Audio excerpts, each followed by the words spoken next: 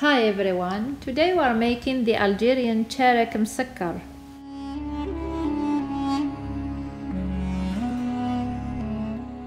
In a large bowl, sift the flour, the salt, the vanilla powder and powdered sugar, mix them all together, then add the melted butter and mix with your hands until the butter is well incorporated, then add orange blossom water, mix again. Then start adding water a little at a time until you obtain a soft dough. Cover with plastic wrap and let it rest for at least 20 minutes on the counter. In meanwhile, prepare the filling by mixing all the ingredients until you obtain a paste, then set aside.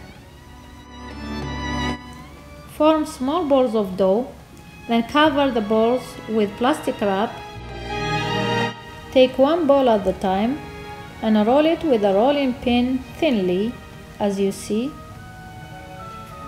Then take a small amount of the filling, roll it into a log, then place the filling in one edge of the rolled out dough, then roll the dough over the filling to form a log. Using your two hands, roll the log, focus on the sides. Make sure that the sides are thinner than the center, then give it a crescent shape.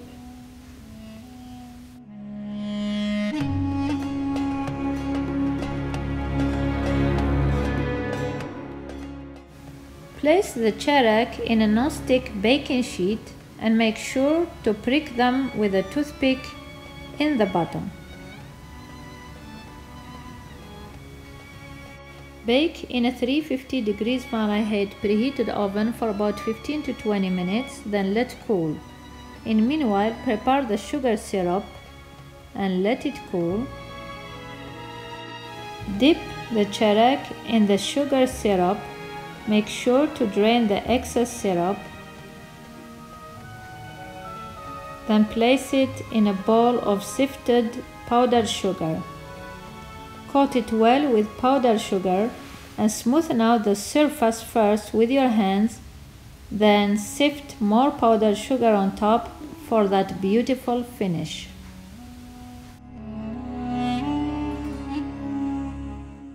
This is the Algerian Tcharek Msaker, soft and delicious.